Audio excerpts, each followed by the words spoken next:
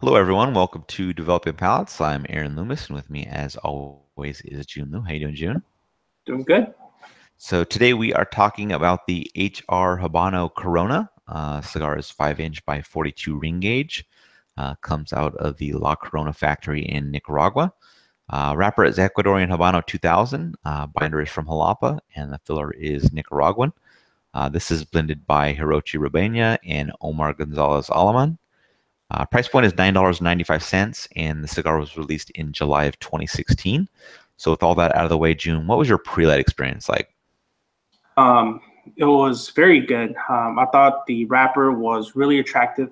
Medium brown wrapper, leaving trace of oil on my fingertips.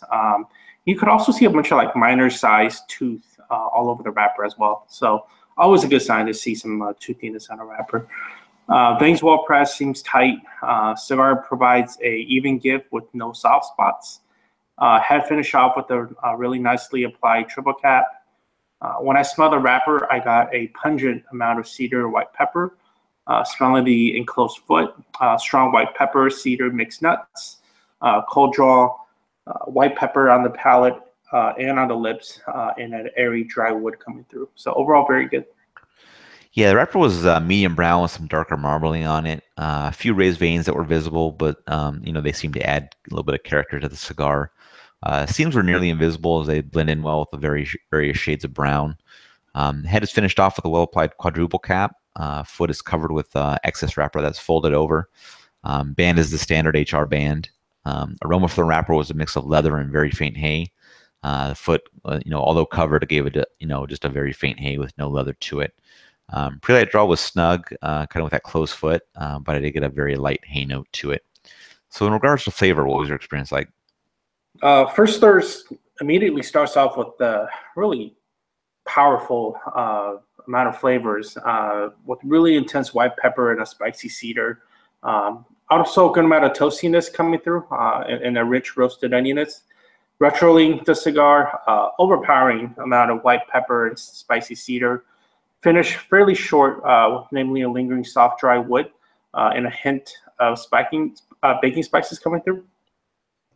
Street quickly ramps from medium to medium full, about just like an inch into the cigar, and body at a consistent medium. Moving on to the second third, the profile started kind of settling down. It's not as spiked as it was within the first third.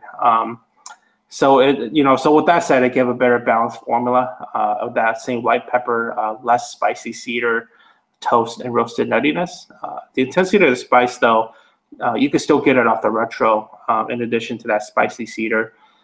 Finish lengthens with the same lingering soft dry wood. Also picks up a relatively spicy cedar as well. Strength of body, still meaningful medium. Within the move on to the final third, it's essentially a replica of that second third. Mouth draws white pepper, less spicy cedar, toast, roasted nuttiness. Retro, still giving that strong white pepper, spicy cedar. Finish medium in length with lingering soft cream wood, but loses out on that spicy cedar that I was getting from the second third. And the strength finish out medium full as well as the body at medium. Yeah, initial draws brought a nice mix of creamy leather and cinnamon. As I got kind of beyond that excess wrapper at the foot, some wood joined in the profile of creamy leather and cinnamon. Half an inch in, cinnamon morphs into a black pepper that's kind of supporting a supporting note in the background while the creamy wood and leather was up front. 3/4 of an inch in, the leather leaves the profile and the pepper becomes a bit fuller and also has a really long finish to it. Retrohale is really just a solid wood note. As the third came to a close, that pepper faded into the background again while the creamy wood remained up front, and strength was just slightly above the medium mark. In the second third, the cream dialed back some while that pepper was very faint. The wood is prominent up front.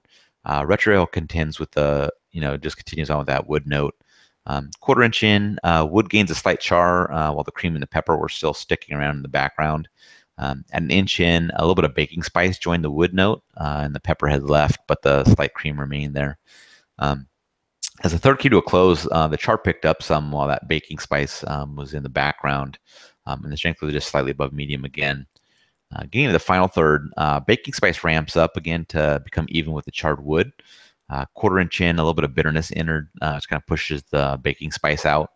And then at an inch in, the bitterness drops back a little bit, leaving the baking spice be noticed again. Retrohale, kind of slightly charred wood note at that point. And then as the cigar came to a close, the charred wood up front, some bitterness and baking spice in the background, and the strength had bumped up to be at medium full. So performance-wise for burn and draw, what was your experience like? The burn was great. Only downside is slight flaring on the ashes. But other than that, the burn was really cool. Almost razor sharp burn line. Solid self-tap ashes of 1.5 inch increments. No complaints. And part of the cigar, actually, I was smoking. I was watering some plants, and dude, the ash just off the first third, it just will not tap off. Like, Yeah. so really good ash. Anyways, draw really good. It was very good. Fairly tight until I cut it down to that last cap, but no big deal. No major complaints. Yeah, the burn was just slightly wavy, but it never caused any trouble. Ashes held on in 3/4 inch increments for me, so it was really very good. In regards to the draw, it was slightly snug in the first third and got a little tighter in the second third, and kind of as it progressed on. But I don't feel like it caused any issues with the flavor, so it was just kind of a preference type thing. So I rated it good. So overall, what were your thoughts on the cigar? This cigar wasn't what I was expecting, and the reason I say that is because within people that I know that I've trust their palates on, they've had not this particular Vitola, but overall, all I hear are cigar being on the more like a balanced, nuanced side. Hmm. Some folks that like the stronger cigars, they tell me they don't like it because they felt like what was conceived as a nuance and balance for my palate, they perceive it as being tasteless. So I didn't think it was like that at all. I thought the cigar was quite a bit of a powerhouse. I mean, not like full tilt powerhouse, but like pretty up there. But especially in the beginning where it was just like really spiked, but thankfully it settled down. So with that said, my palate likes more the nuance and balance. So I want to try out the other siblings of this Habano and see what it's like. Yeah, the cigar had some nice transitions from the beginning, kind of when it started with the abundance of wrapper, and then got into the regular smoking experience. Things fell off a little bit in the final third, but for those that like a slightly above medium strength level with kind of a wood, pepper, and baking spice profile, this is definitely a good cigar to check out. Construction was pretty good on it, so that's always a plus. I still think this is the line that shines for HR. I like it the best. And I still like some other Vitolas. I like this better than the blue and the Claro. Those are also, those are very good cigars, but I think this is the line that really is the bread and butter for them. So I have no problem smoking more of these cigars. I like smoking the other Vitolas and things like that, but this is a pretty good offering. So getting the scores, I give it a 6.47. You gave it a 6.67. So how do you think that matches up with your experience? Matches up well. I mean, the story of this one is average starting profile, transforming into a good profile with good construction, and that mid-ish sixes sounds reasonable. Yeah, same thing for me. Flavor-wise, we on par, just different. The scores were in different thirds. Draw was just slightly lower than for me. Otherwise, that's the only difference between you and I. So just a slight construction issue, but I agree with you. Mid sixes is good score for this. I would say probably the Corona isn't the one I would go to in the line, but I still think it's a very good offering. This is probably a little more strength in this one than some of the larger ring gauge Vitolas. So, but definitely, one to check out if you like a little bit more strength. This is probably the Vitola in the line to go for. Any other final thoughts from you?